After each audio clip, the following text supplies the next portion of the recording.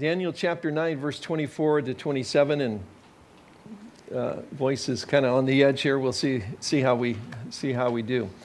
When we left off, before I went on the trip, we covered the first 23 verses, which is really the prayer of Daniel. And you remember Daniel's praying. He's very concerned for two reasons. He's concerned because he realizes, because he's reading the Word, and he's reading the prophet Jeremiah, that the 70 years of captivity is just about up. He's gone into that captivity as a young teenager, probably around 15 years old, and he's kind of approaching 85, and he's realizing, again, going over the scriptures, that that time of captivity is about up. Time is very short. He also reads in chapter 29 where Jeremiah says that if you seek me, you'll find me. If you seek me with all of your heart. And he knows that people are not seeking God with all their heart. So he realizes the time is very short, and the people really aren't seeking God the way they should. And easy to draw a parallel with our own lives to realize that in studying prophecy, and as we'll do this morning, that time is very short, and at least as a country, as a culture, we'd say people are not seeking God with all of their heart, or they would be finding Him. And so the prayer of Daniel was, I think, very helpful and instructional for us in how we should pray. But the answer to that prayer now comes through the angel Gabriel and lays out a lot of information. And a lot of information that's numbers and can be kind of confusing. And fly from another part of the world and get 4 hours sleep and go over it a few times. It's really confusing. If you'd have called me 2 o'clock yesterday afternoon while I was going over this, I'm not sure I could have given you my name or the name of the church. And I actually had this prepared before I left. I was just trying to go over my own notes. So anyway, I hope you had that extra cup of Starbucks. This is a little bit more of a Bible study than a sermon. But we'll try to keep all the numbers straight for you, because it's incredibly important passage of Scripture, because it lays out for us the timetable of when the Messiah would come to the exact day, and then talks about other future events that are still waiting to take place. A lot of times, if you're in the college arena in particular, but even in the high school arena, your faith comes under attack. And it's important to have studies like this to realize that, as we say, Christianity is evidential by its very nature. And what I mean by that is there's tremendous evidence for why we believe what we believe. And sometimes when people say, well, how can you believe the Bible? Well, it's the Word of God. Well, how do you believe that? Well, it says so. You know, it's kind of circular. But beyond that, it's because of passages like this that are, and like Daniel in its entirety, that lay out history pre-written in advance with exact and very specific details. And we get to one of those passages this morning. Let's take a look at the first part. Is going to give us specific statements concerning Israel's future. And there are 7 of them in verse 24. Again, Daniel chapter 9. 77s are decreed for your people and your holy city, to finish transgression, to put an end to sin, to atone for wickedness, to bring in everlasting righteousness, to seal up vision and prophecy, and to anoint the most holy. So there are 7 very specific things that are mentioned in answer to Daniel's prayer. And the first we see is there's a decree given by God, for he says 77s are decreed. That means God said it and it's going to happen. It's going to happen exactly this way. We've kind of seen that, and we might say that the sovereignty of God is kind of a theme throughout the book of Daniel. It also says it pertains to Israel, your people and your holy city. There's over the years, some theologians have looked at this and tried to somehow apply it to the church, apply it to a particular group of people. No, it's particular to the Jews and to Jerusalem. So there's a decree by God that is particular to the Jews and to Jerusalem, and it's going to take up a 490-year period. When he uses the term sevens, it's the word Shabuah, and it means a week of sevens. We might say, for example, we would use the term decade. And we would say, if 9 decades had passed, how many years that would be? Not as old as Charlie. You were thinking that right, because he's older than that. I've been waiting to use that for you, Charlie. 9 decades, 90 years. So it's a little confusing to us. We don't use this term, weeks of sevens, Shabuah, but a typical Hebrew term. So here Daniel says there are going to be things that happen. If you multiply it out, it's 490 years. So within a 490-year period, there's going to be some things that happen that are decreed by God that have to do with the Jewish people, Israel, and in particular, Jerusalem. So far, so good. Point 2, there's a rebellion in the future. He talks about the fact that transgression is going to happen, and it's mentioned as a singular event and a specific event. So again, what is the transgression or the rebellion that's going to take place in the future in regards to Jerusalem and the Jewish people? Well, it's the rejection of their Messiah. We're going to read later, Daniel said, and when he comes, he'll be cut off. So within a 490-year period, there is going to be the Messiah that will come, but he's going to be rejected. Again, predicted by Daniel here. Zechariah 12:10 says this. He says, in the future, I will pour out on the house of David and the inhabitants of Jerusalem the spirit of grace and supplication. They will look on me, the one they have pierced, and they will mourn for him as one who mourns for an only child, and grieve bitterly for him as one grieves for a firstborn son. Again, why are they grieving now that they see Jesus? Because he was the one that they pierced. He was the one that they rejected. Verse 11, on that day the weeping of Jerusalem will be great, like the weeping of Hadon Rimmon in the plain of Megiddo. The land will mourn each clan by itself, with their wives by themselves. And then it goes on to talking about the different houses of Israel. So they're all going to weep, Zechariah says, because they will realize that they in fact did what Daniel said was going to happen. They rejected the Messiah. Chapter 13, Zechariah continues, it says, though, on that day a fountain will be opened to the house of David and the inhabitants of Jerusalem to cleanse them from their sin and impurity. So within a 490-year period, the Messiah is going to come, but he's going to be rejected. Eventually, we know, though, that nationally the Jews will accept Jesus as their Messiah, and they will mourn for him as that point as one mourns for an only child. And God, in response, will pour out his spirit of grace and supplication upon them. Now, Paul in the New Testament makes reference to this in Romans 11:25, and he says, I don't want you to be ignorant of this mystery, brothers, so that you may not be conceited. Israel's experienced a hardening in part until the full number of the Gentiles has come in, and so all Israel will be saved. As it is written, the deliverer will come from Zion. He will turn godliness away from Jacob. This is my covenant with them when I take away their sins. Paul says, you Gentiles that are being saved now, don't let it go to your head too much. Remember, and don't, in a sense, he's saying, and don't turn against Israel, because remember, it's out of them that you've grown. They've experienced a hardening in part, or a spiritual blindness for a time.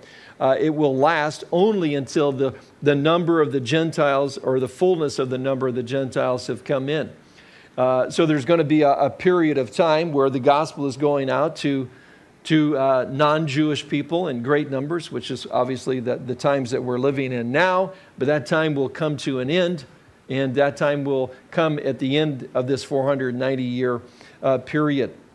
Israel's rebellion or transgression will happen, but it will end in the future. And certainly in the book of Acts, we see the progression of the gospel going to the Jews first and then to the Gentiles. There's a point in time when the church will be raptured. The time of the Gentiles continue, though, because there's other Gentiles being saved during the tribulation. There's a point in time when it all ends, when Jesus Christ comes back to planet Earth. That ends that 490-year period. Still okay? Number 3, there'll be a time of judgment. What does it mean to put an end to sin? Well, again, it's in particular to the Jews and the holy city, Jerusalem. So it's talking about a specific event. And again, Zechariah the prophet helps fill in some of information here. Zechariah 13:8 says, "In the whole land, declares the Lord, 2/3 will be struck down and perish, yet 1/3 will be left in it. This third I will bring into the fire. I will refine them like silver and test them like gold. They will call on my name, and I will answer them. I will say, they are my people, and they will say, the Lord is our God." In the future, within that 490-year period, there'll be a time where the Jewish people reject their Messiah. In the end, they will cry out and receive him, and Jesus will return to planet Earth. And at some point in time, what we would call the tribulation, there's still a great testing that will go on. How great? So great that 2/3 still reject the gospel. 1/3 receive it. There's about 17.5 million Jews in the world today. And if Zechariah is talking about worldwide, then there will be about, if numbers don't change drastically, about 6 million Jews that will receive Jesus as their Savior and Messiah during that what we call the tribulation period. Ezekiel 20:32 goes on and says, "As surely as I live, declares the sovereign Lord, I will rule over you with a mighty hand and an outstretched arm, with outpoured wrath. I will bring you from the nations and gather you from the countries where you have been scattered. With a mighty hand and an outstretched arm and with outpoured wrath, I will bring you into the desert of the nations, and there face to face I will execute judgment upon you." He goes on and talks about how you'll pass under the rod. It's the rod of judgment. So again, this is another specific event that is still yet future, but will take place within the 490-year period. 4, there will be an offering for sin. He uses the term to atone for wickedness, and this obviously is talking about the Messiah that will come, that will atone for their sin, the sins of the world. Paul makes reference to that in 2 Corinthians 5:19. God was reconciling the world to himself in Christ, not counting men's sin against them, and he has committed to us a message of reconciliation. Isaiah the prophet says the Redeemer will come from Zion, and to those in Jacob who repent of their sins. So again, Daniel says, in this Babylonian captivity, when all Israel is destroyed, there is no temple, there is nothing there, it's all burned to the ground. But he's saying, in the future, within a 490-year period, there's going to be very specific things that happen. This is all decreed by God. It's going to go down just the way he has said. Now, again, it's easy for us to look back, retrospect and go, yeah, Jesus came, we got that. Yeah, they rejected him, but he, rose again from the dead and so forth. But, we're looking at it from the other end. Daniel is predicting all these things before they've ever taken place. Jesus makes an interesting statement about this idea of his coming to be the sacrifice for Israel. One day when he goes in the synagogue and he opens the scroll of Isaiah and he begins to read from it. He could have read from a lot of different places, but he picks out Isaiah 61:1 that says, "The Spirit of the Lord is on me because the Lord has anointed me to preach good news to the poor. He has sent me to bind up the brokenhearted, to proclaim freedom for the captives and release from darkness for the prisoners, to proclaim the year of the Lord's favor." Then he stops and he rolls up the scroll. Jesus came during that time to be the appropriation or the sacrifice for our sins. He says, "I've come to bind up the brokenhearted, to preach good news to the poor," and so forth, to proclaim the year of God's favor. Here's their opportunity. The Messiah has come. Now what Isaiah goes on and says, though, the part that Jesus didn't read, is that in the day of the vengeance of our God, and to comfort all who mourn, and provide for those who grieve in Zion, to bestow on them a crown of beauty instead of ashes, the oil of gladness instead of mourning, and a garment of praise instead of a spirit of despair. That's because that's still yet future. It's not going to happen. But Jesus did come to proclaim the year of God's favor or his grace upon the Jewish people as he comes as their Messiah. But Jesus doesn't proclaim God's vengeance. That's still yet future. Obviously, that didn't happen during his time. The fifth thing, Daniel mentions there'll be a time of everlasting righteousness. And we're just really enjoying that, aren't we? No, we're not.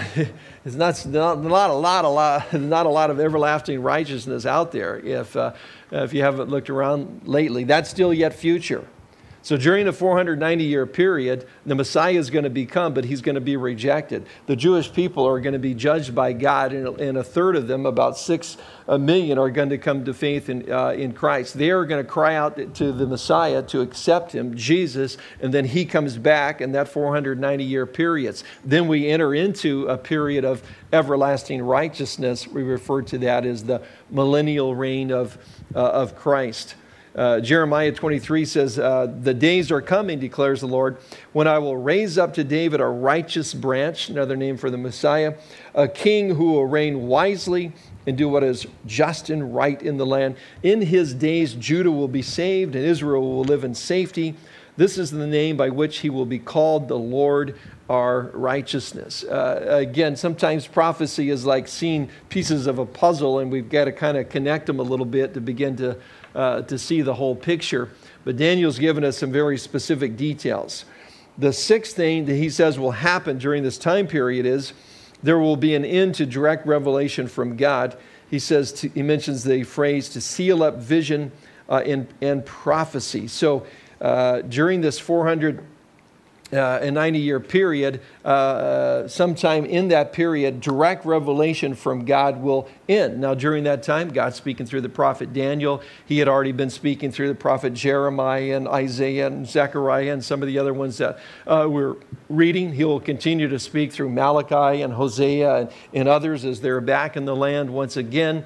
And then we've got the New Testament where God is speaking to Matthew and John and so forth. There's a time when it's all done and it's all sealed up. And the last prophecy where God spoke through a prophet is what we call the book of Revelation by the Apostle John. And John says this in Revelation 22:18.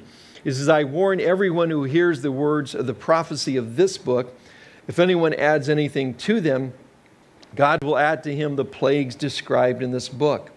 And if anyone takes words away from this book of prophecy, God will take away from him his share in the tree of life and in the holy city, which are described in this book. John, writing from Patmos, getting this revelation from Jesus Christ about 90 AD, at the end says, this is it. And so the next time somebody comes knocking at your door, riding those mountain bikes around, dressed very nicely though, and they have another book, which is a newer revelation or a greater revelation, you could say, no, actually, Daniel the prophet said there's a limited time when God would be revealing himself prophetically through written scripture. And we know that time ended in about 90 AD, and John says anybody that adds to the word or takes away from it, not good things are going to come their way. Now, there's another very good cross-reference that's important to point out in Hebrews 1:1, and we'll actually read to verse 4, because the writer of Hebrews says basically the same thing and helps us with the timing of all of this. He says there, in the past, God spoke to our forefathers through the prophet at many times and in various ways. But in these last days, he has spoken to us by his Son, whom he appointed heir of all things, and through whom he made the universe. The Son is the radiance of God's glory and the exact representation of his being, sustaining all things by his powerful word. After he had provided purification for sins, he sat down at the right hand of the majesty in heaven. Here the writer of Hebrews says, in the past, God spoke through the prophets various times and in various ways. That's all ended now because God has spoken to us through his Son. Through his Son, notice that it's after his death and his resurrection. What is the last prophecy that we have that is the revelation of Jesus Christ that is post or after his death and his resurrection? It's the book of Revelation. It begins by saying the revelation of Jesus Christ. So there, John says, and the writer of Hebrews says, that this is it. It's all you've got. You ain't getting any more. It fits in with this 490-year period. We'll talk about when the clock started on that 490-year period in just a moment. But again, God spoke through various prophets, various times in the past, but it ends with the book of Revelation. 7, there'll be a future temple in Jerusalem. He uses the phrase, and to anoint the most holy. It's really literally talking about the Holy of Holies. And again, Daniel is writing, and when there is no temple, there is no city, there is no nothing that's burnt to the ground. But he says, in the future, within this time period, there is going to be another temple that gets rebuilt. Now, if you were in Israel today, and you asked any of the rabbinical teachers there if there'll be another temple, they will all say, yes, there'll be another temple, and it will get built by the Messiah. And they're waiting for it. It's very interesting. Now, we know from other prophecies that there is this man that's going to come on the scene. A lot of different names, man of lawlessness, man of sin, and so forth. We call him the Antichrist because he comes on the scene against Christ, but he looks like Christ. Very charismatic, loving, good, wonderful person that the whole world will embrace and so forth, and then eventually become a world leader and a religious world leader. He'll make a way for the Jews to rebuild a temple there. This temple, that temple is not going to get anointed in terms of the Holy of Holies, in terms of the presence of God. So here, what's being spoken of is the temple described in Ezekiel. In the last 9 chapters, there's a temple described there, and it's huge, and it's described in great detail. The whole topographical or geographical area of Jerusalem is altered and changed. There's a river that flows out of this temple and so forth. It's the temple that will be there during the millennial reign of Christ. So there's a 490-year period. All these things are going to click off. The Jews are going to reject the Messiah nationally. We'll read about in a moment that he ends up being cut off. There's a time of judgment for them, but yet they cry out and receive him at that 490 years. At that point, there's a time of everlasting righteousness, and there's a time when this, what we'd call the millennial temple, is going to get rebuilt. So some of these things we'll see in a moment have already happened. Very specifically, others are yet future. So again, a decree is given by God. There's a rebellion in the future. There's a time of judgment. There's an offering for sin, the Messiah. There will be a time of everlasting righteousness, an end to direct revelation from God. There'll be a future temple in Jerusalem. So 7 very specific statements. Now he gets to very specific dates in verse 25 to 27.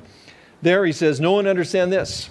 From the issuing of the decree to restore and rebuild Jerusalem until the anointed one, the ruler, comes, there will be 7 sevens and 62 sevens.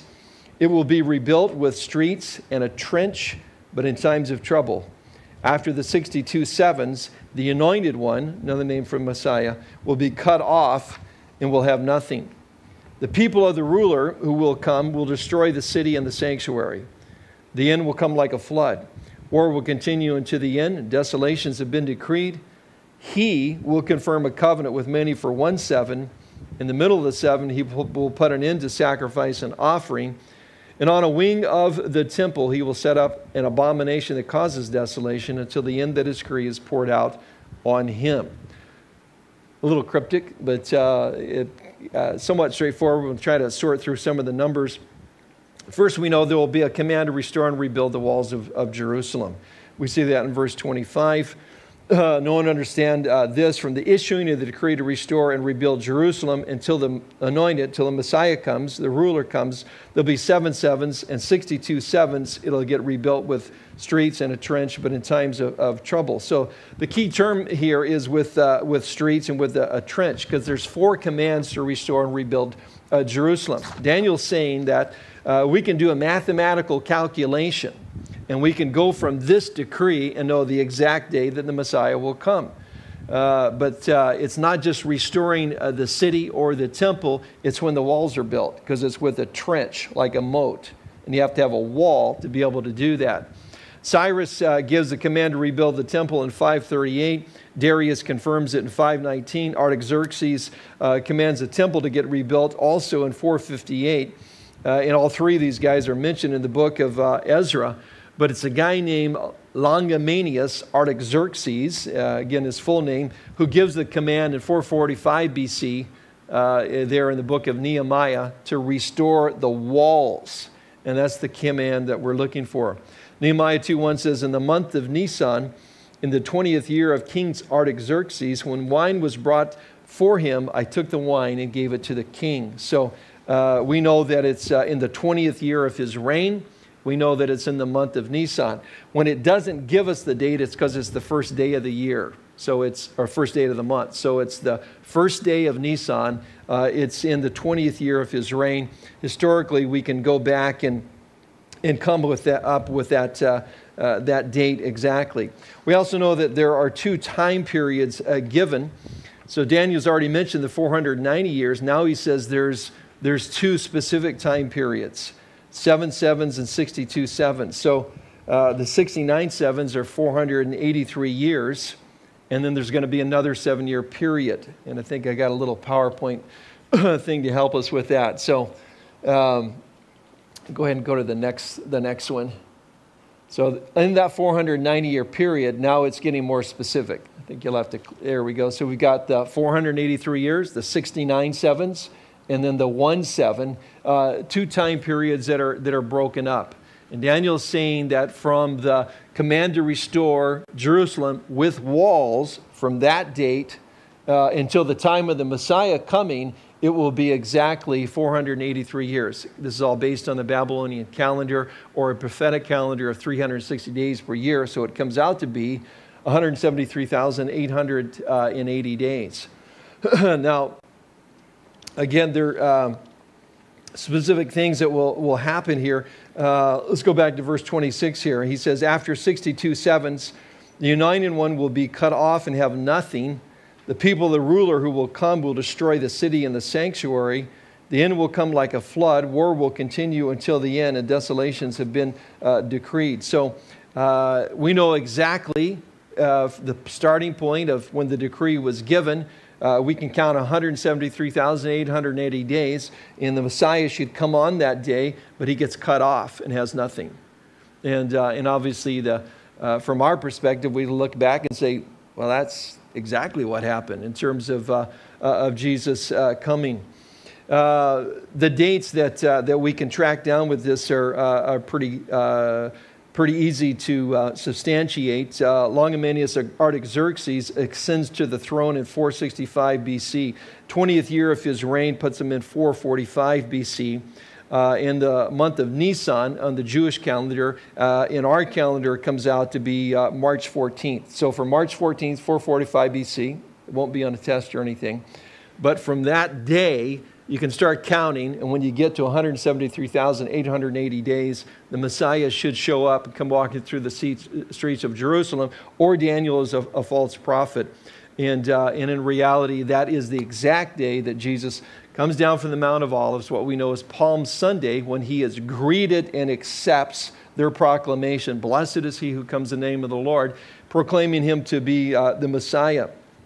The April 6th, 32 AD is the exact date, and I'll just give you a couple of references for that, because some people say, well, yeah, where'd you get that date? You know, but we get it from a reference to Roman history that's given in John 20.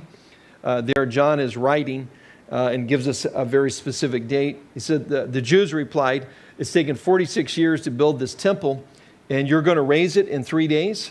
But the temple he's spoken of was his body. And he was raised from the dead. After he was raised from the dead, his disciples recalled what he said. Then they believed the scriptures and the words that Jesus had spoken. Well, again, we have a date of 46 years to build the temple. And they were still working on it. It started in 18 BC. They don't finish it until 64 BC. If they've been working on it for 46 years, then when this is said is Passover 29 AD. Now, every time they come back to town for Passover, we're told about it in the gospel.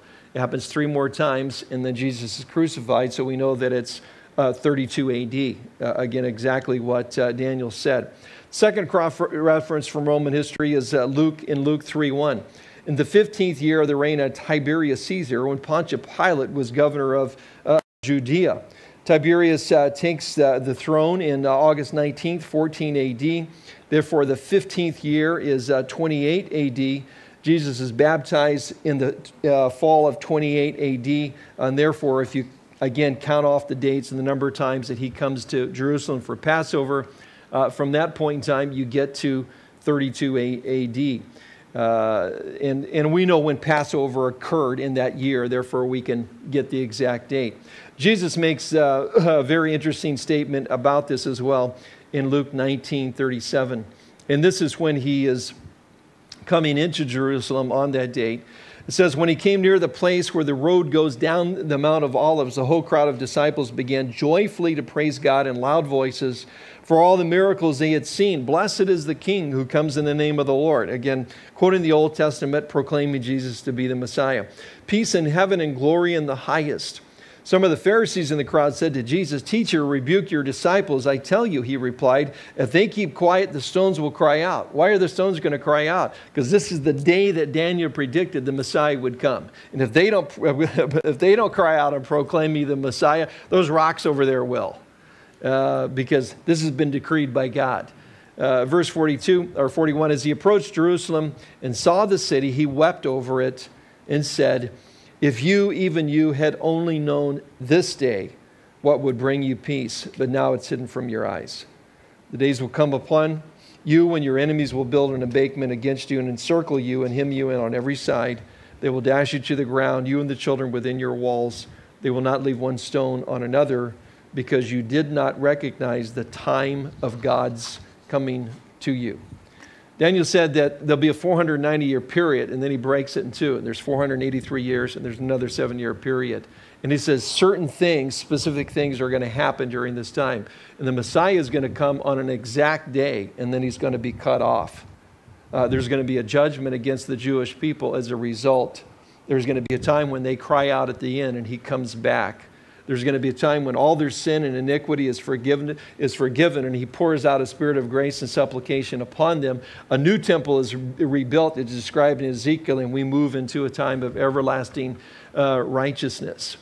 In John 12, we have the same scene described again. And in verse 16 of John 12, it says, only after Jesus was glorified did they realize that these things had been written about him, and that they had done these things to him. So it's only after the death and the resurrection of Jesus that they go, I got it. And it is amazing from our perspective, is it not, that how did they miss this? You know, I mean, remember when Jesus talked to the Pharisees? And again, this is, even according to Jewish history, this is a very corrupted group of leaders that are overseeing the nation religiously of Israel. So that's certainly part of the problem. But he says, you err because you do not know the Scriptures nor the power of God. They didn't really know the Scriptures. I mean, they knew oral traditions and their own thing that they had developed, but they didn't really think it through what Daniel had said. And obviously there are many, many more Scriptures that Jesus had fulfilled in his coming. So was he cut off? And certainly he was, as another crowd shouted out, crucify him. Not necessarily the same crowd that proclaimed him to be the Messiah, because those are mostly his followers from Galilee and those that were from Bethany, who only a week before had seen Lazarus raised from the dead. They're proclaiming him, you the man, in the vernacular. They're saying, you're the Messiah. It's really, some of them could have been mixed in, but primarily it was a different crowd that was controlled by the Sanhedrin that stood in the courtyard of Pilate a week later and said, crucify him. The Messiah, like Daniel said, was cut off. What else did Daniel say? And the city would be destroyed. And we know that it was then in 70 AD, just a short time later. It's finished. The temple is actually finished in 64 AD. 6 years later, it's destroyed. So again, here we've got the 69 weeks, the 483 years. We've got Jesus coming. He's cut off. He ascends. That next little arrow is a reference to the rapture. It's going to take place sometime between these two time periods, because they're split now. We have another 1 week or 7-year period that is still yet to be fulfilled, that we refer to as the Great Tribulation. And then lastly, there'll be a ruler for that final 7-year period in verse 27. He will confirm a covenant with many for 1 7, or a 7-year period. In the middle of the 7, he'll put an end to sacrifice and offering, and on the wing he will set up an abomination that causes desolation until the end that is decreed is poured out on him. So the he here is the person referred to as the Antichrist. He's going to come. Daniel now tells us again that that last 7-year period, even that is split in two. We talk about it being the first half and the second half of the tribulation. He's going to come. He's going to set up again a covenant with Israel so they can rebuild the temple. It was a very big issue today. And we've talked about this a little bit in the past, but as Condoleezza Rice is flying around and meeting with the various heads of states and so forth, one of the things they're discussing is how can we make a way for the Jews to be able to rebuild their temple on the Temple Mount. These are things that Daniel said all this time ago would take place, and we live in those days right now. I've mentioned before the fact that it's actually was referred to at one time as the Clintonian plan. It was under Bill Clinton's presidency. He suggested that one of the ways that we can help bring peace to the Middle East, we can help maybe pacify the nation of Israel to give up more land if we allow them to rebuild the temple on the Temple Mount. So these things have been discussed openly for quite some time now. Just again, interesting days that we live in because, again, now there is someone representing the European Union who is out there trying to make 7-year deals with other countries. He is the lead negotiator and really the most powerful guy in the European Union right now, trying to work out a deal with Israel. They've got Hamas, which is a terrorist organization that now has totally taken over the Gaza Strip. They got Nasrallah up in the north, who's been now for a year smuggling arms from Syria that come from Iran that are funded by Putin and Russia, and all these things that the Bible have talked about and described about. Son of a gun, if they aren't just happening all around us. It's a very interesting time to live in. I don't know if you saw the announcement by Putin about, it was right before I left, so about 3.5 weeks ago or so, about the idea. Now, we had said it looked like he was going into the direction that he wanted to be the new czar of Russia. And anybody that's imposed him journalistically and so forth in Russia in the last 7 or 8 years, they got assassinated. They weren't quietly put away. They were totally assassinated, shot through the head, put in all the papers to kind of send a message. If you want to say something against the KGB or against Putin, this is kind of what happens to you.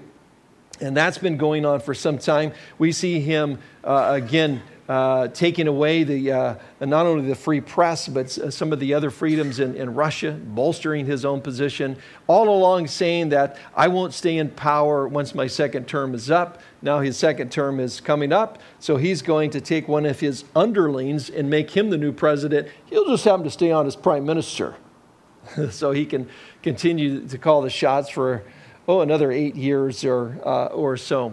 Meanwhile, again, selling billions of dollars worth of arms to Iran, which they funnel through to Syria, and now they're in northern Israel. And now Putin cut a new deal just in August with Syria, another hotbed of terrorism, and he cuts a deal with them to build 2 Russian naval bases in the Mediterranean just north of Israel, including being equipped with nuclear submarines. Again, Ezekiel said at some point in time in the future, Russia will invade Israel with Iran and then a confederation of other Arab states, and they will move against them. That's what Ezekiel said. Of course, these two groups never really got along before until just the last couple of years. And now they more than get along. And it seems like the rest of the world is trying to stand against them, but some of our other leaders don't exactly get it. So we're moving rapidly towards some of these things that Daniel has talked about that are still yet future. According to Matthew 24, this will be terrible times for Israel, for the Jewish nation, until the end that is decreed is poured out on him, that is the Antichrist. A couple of things just in closing in terms of what this ought to mean for us. It should give us confidence in the Word of God as we see its accuracy. And it's attacked all the time. I don't know if you've got kids in school or you talk to them, or especially if you've got college students, but their faith is absolutely constantly under attack. And there is no other viable opinion that is allowed to be offered, and so important that we know the facts and the reasons why we should believe God's word. Peter says this in 2 Peter 1. He says, "We have the word of the prophets made more certain, and we'll do well to pay attention to it as to a light shining in a dark place until the day dawns and the morning star rises in your hearts." Peter had some pretty heavy-duty spiritual experiences. He was up there on the Mount of Tribulation. You know, he got to see Elijah and Moses and hear God the Father speak and this whole thing. But he says, compared to that, hey, forget that. We've got the more sure word of prophecy of God's word. Secondly, it should help us see the heart of God. Again, as Jesus was riding into Jerusalem on that day and being proclaimed as the Messiah, as Daniel said that he would, he says, "If you had only known this day what would bring you peace, but now it is hidden from your eyes." And we see Jesus weeping. Later he weeps over the city. Here he's really just weeping over the people and their rejection of him. When people reject Jesus Christ and the truth of God's word, it breaks the heart of God. And third, it should help us realize that the offer of salvation is limited. This has all been decreed, and it's going to happen. And there's going to be an end of this 490-year period. We're in this kind of parenthetical phase right now, the time of the Gentiles, and we're waiting for this man, the Antichrist, to cut a deal with Israel to restore and rebuild the temple there on the Temple Mount. From the day he pins that covenant, it'll be a 7-year agreement, and then the clock, that 7-year period, starts clicking again. It's the last 7. The 490 years will end.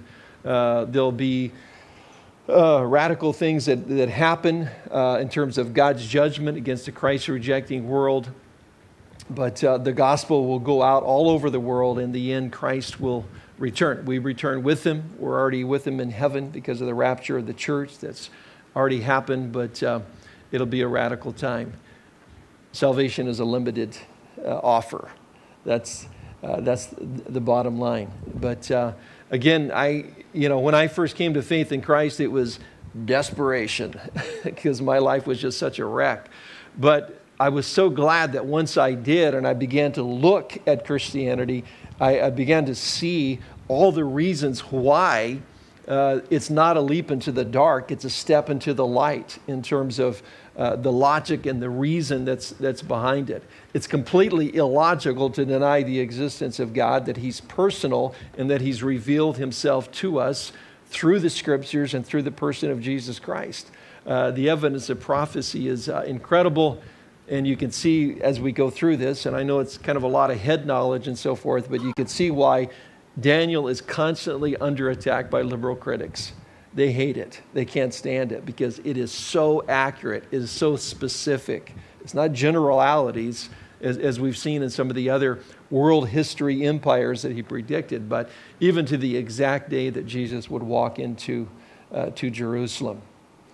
Isn't it just a wonder that more people aren't Christians? But there's a blindness there. Paul says the God of this age has blinded people, and they don't see the gospel. They don't see the truth of it. And so that's where we need to pray and pray that God would remove that blindness and pray that prayer of Daniel, pray that it would be for God's kingdom and God's glory and God's reputation and not any selfish reasons within our hearts. And there's such great guidelines there. If we'll follow them, I think we'll see God move tremendously here and some of the other places that we go around the world. Amen.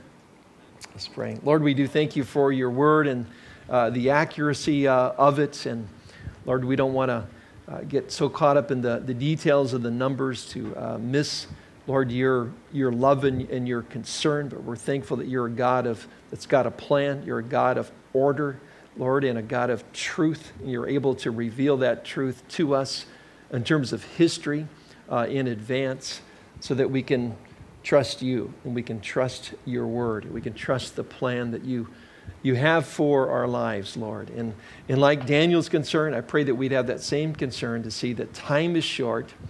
And your word says that if we seek you, we'll find you if we seek you with all of our hearts. Lord, and I pray, Lord, that we'd be seeking you with all of our hearts. As we, Lord, so much of our country is turn their back against you, Lord. And we pray that you'd continue to reveal yourself to us by your mercy and turn us back, Lord, and do a work in our own lives that we might impact and influence those around us before you return for the church. And we pray this in Jesus' name. Amen.